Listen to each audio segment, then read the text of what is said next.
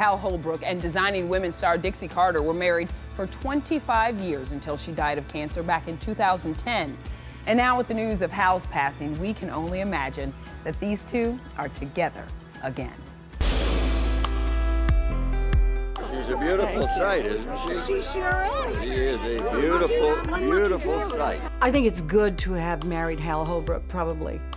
I recommend it for anybody who can get him.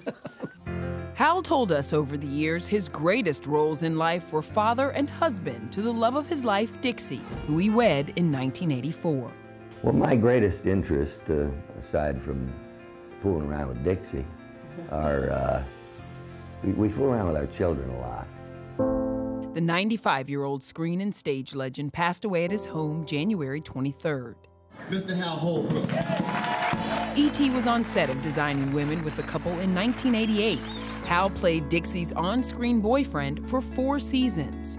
I trust all of you have heard the news of our recent nuptials.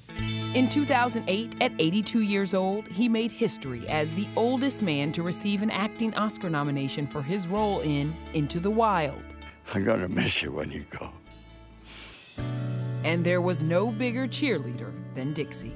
Pure, unadulterated, gorgeous. It was like Mozart.